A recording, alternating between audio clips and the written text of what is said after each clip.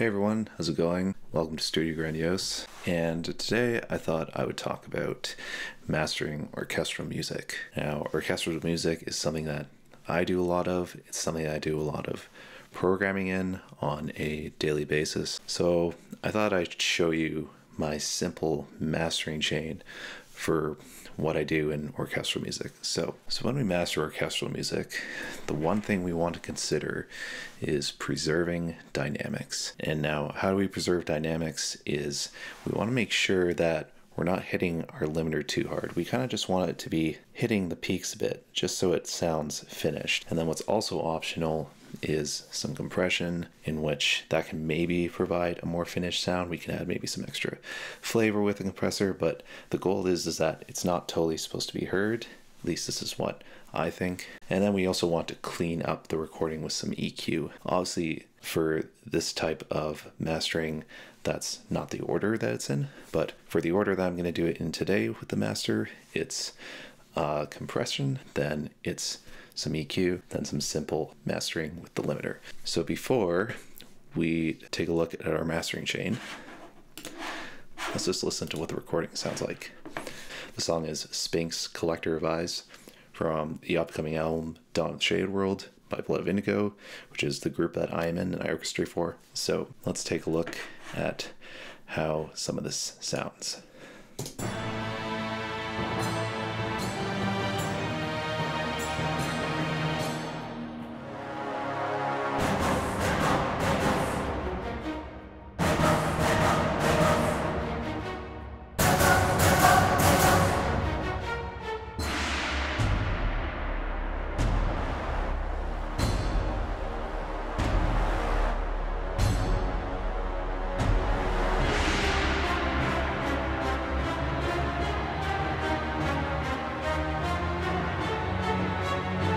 Alright, so as you can see, it sounds great already. So I already went through all of these orchestrations and I basically EQ'd them, edited them, included all the dynamics. Then I also put a small bit of limiting on this when I exported this. But what you do need to understand is that when I limited it, I wasn't really going for any kind of limiting effect. I just wanted some third harmonic distortion. So now this is sounding pretty good already. So let's take a look at our mastering chain. First I have the Joel Wanasek Bus Loop Mix, which is from Joey Sturgis Tones. And basically what I'm doing with this is I'm kind of just having it hit the peaks just a little bit, but you're not really supposed to hear the effect. Really what I'm more using this for is the transformers and the mastering that is included in this. So for example, let me explain these. So each of these transformers, they have like a different type of feel, they have a different type of character. So for this one I chose Iron, which is basically a more glued together type of sound, and it also saturates the 100 Hertz region. The other ones have different characters too, like Steel has like a 50 Hertz saturation with more open sound, and then you also got Nickel, which is a boost up at the top with a more open sound as well. For this one I chose Iron because of what I was explaining before. I want that glue and that boost at 100 Hertz, so I thought that sounded nice. So let's hear it with and without.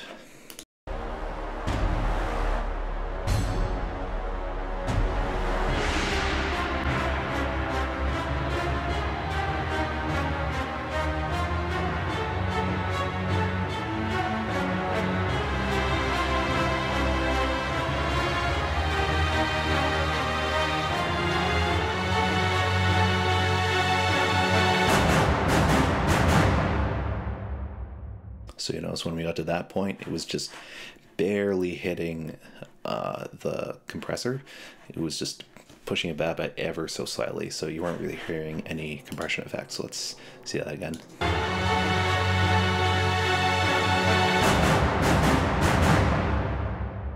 And sometimes it will get a little more aggressive. I think it gets a little more aggressive around here.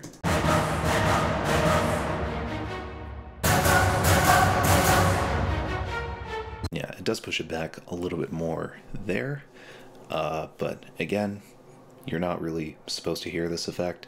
I personally find that compressed orchestras don't always sound as great. I like to use compressors for just the finish for the entire sound. So moving on from that, we have some EQ, and really all this is doing is just cleaning the sound up. So let's take a look at some of these moves here. So first, I'm just gonna bypass all these, turn this on. So let's listen to it, and this is with the Joel Wanasek bus glue.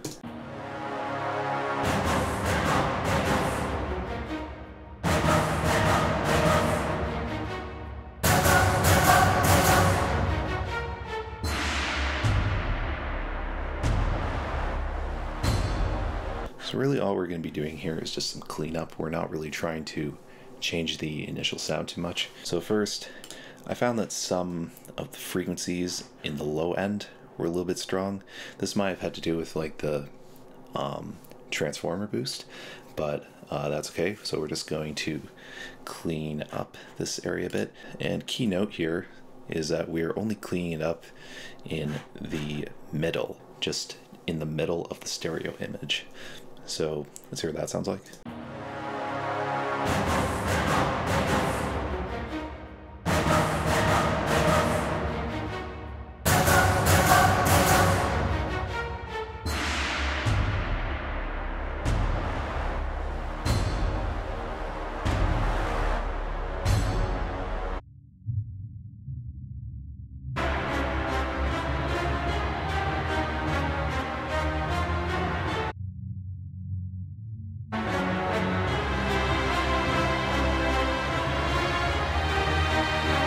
You can see it doesn't really do much to it.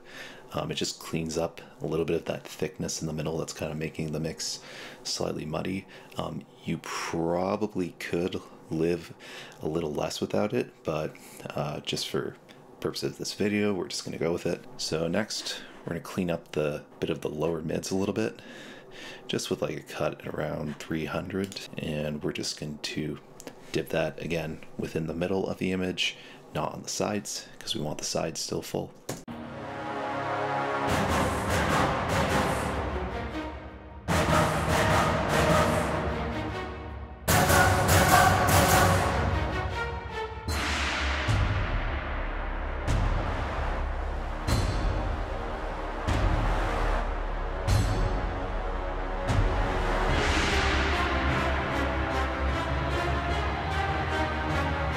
Yep, so there's that. And next we have, I guess, this little cut at 500. Let's see what that's doing.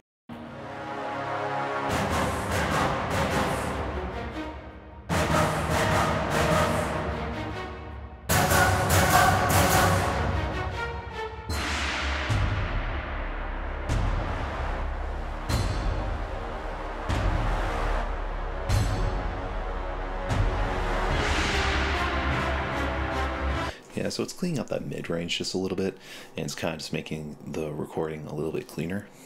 So let's hear what all these three moves did at once.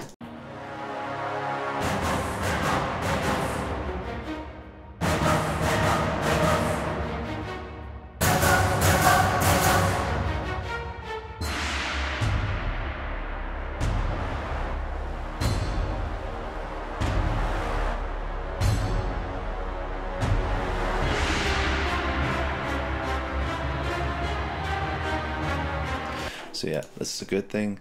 It's not changing too much, just it's making the recording a little bit cleaner. Now moving on to this little boost here. I guess I was missing some mid-range when I did this cut, so I added some back in. Let's see what that's doing.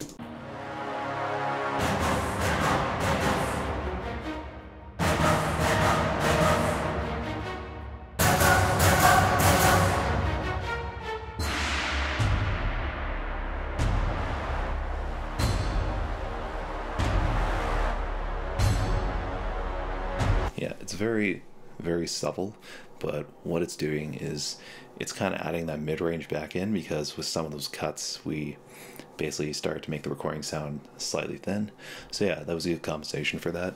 Moving on to the presence and treble ranges, I was hearing some notches here that were kind of sticking out to me. See what those are doing.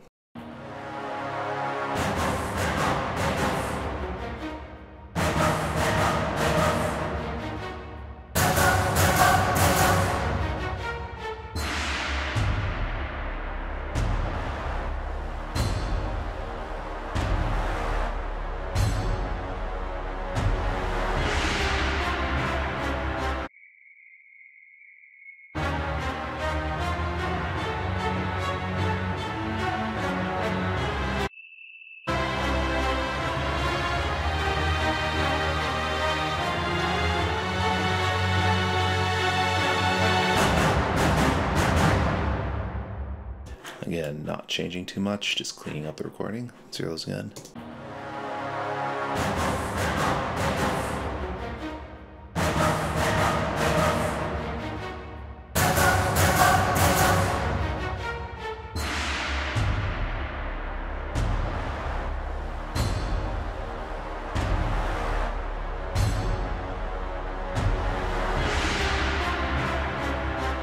So that's pretty good. And with those, I found that the recording was losing a bit of energy, so I had a bit of a shelf.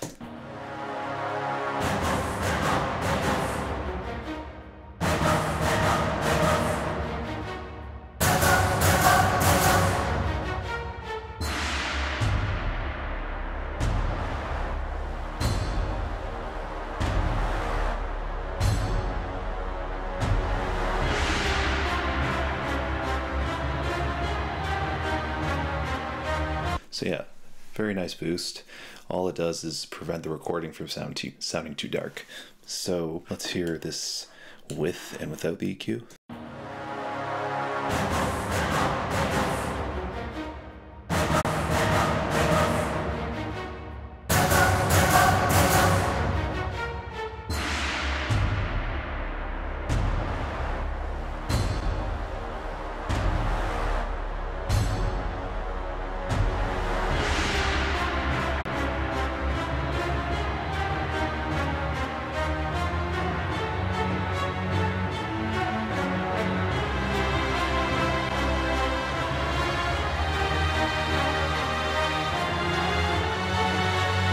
So again, it doesn't change it too much. We do end up with a recording that's a little bit brighter, but at the same time, we're basically ending up with something that's cleaner. So moving on to the final part, which is the limiter, using the ML1 limiter from Mic DSP. Basically, all I'm doing here is just controlling peaks and also increasing the volume of the entire thing. So let's hear what this is doing.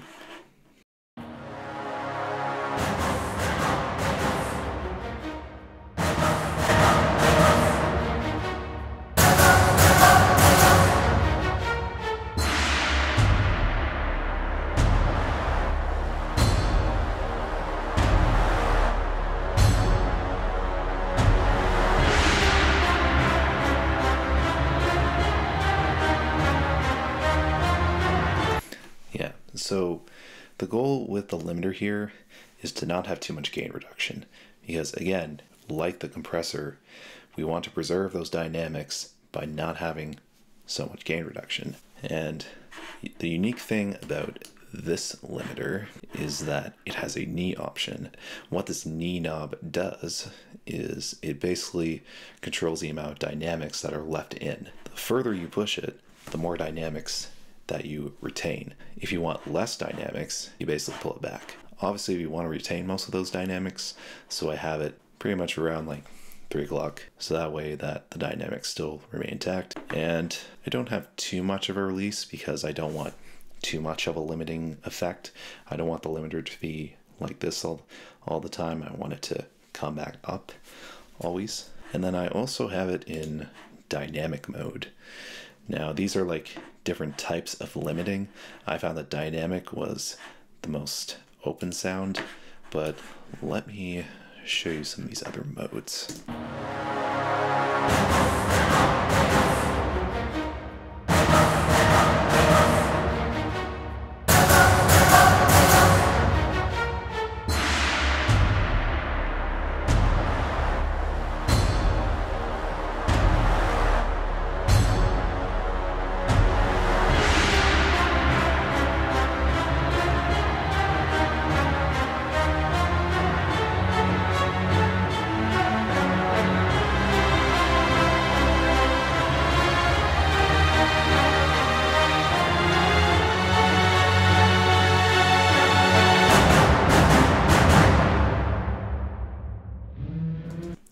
Alright, so there you go.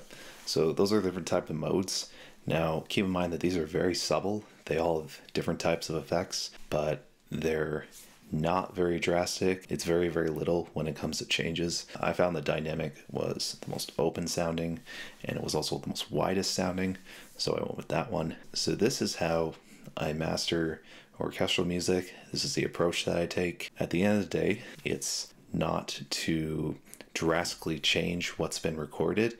It's mostly in the engineering. What you want to do when you're mastering this type of stuff is keep in mind you want to keep the dynamics intact. So not too much limiting, not too much compression. You can add some subtle types of saturation to make the recording sound like it has a little more life. But at the end of the day, we do want to keep the originality of the recording intact. So again, the plugins I use in this video, I use the Joe Wanasek Blusco Mix, Fat Filter Pro Crew 3, and also the McDSP Mastering Limiter. And this is my mastering chain for orchestral pieces at the moment. So this orchestra is actually in the context of a metal song, but for this video, obviously I'm just mastering it slightly differently just to show you guys how it works. But that is how you would maybe go about mastering an orchestral piece of music. So I hope you enjoyed this video. If you'd like to see more like this, please let me know in the comments below, and I will see you guys in the next video.